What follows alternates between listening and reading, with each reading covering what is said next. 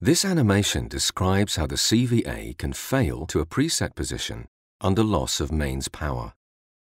When the CVA is installed on site, it is normally run on a single-phase power supply or a DC power supply.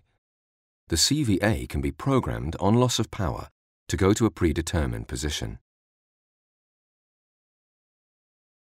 These three actuators are preset as fail-closed, but using a Bluetooth-enabled device such as a PDA, the actuator can be reprogrammed to fail to an alternative position such as fail-open.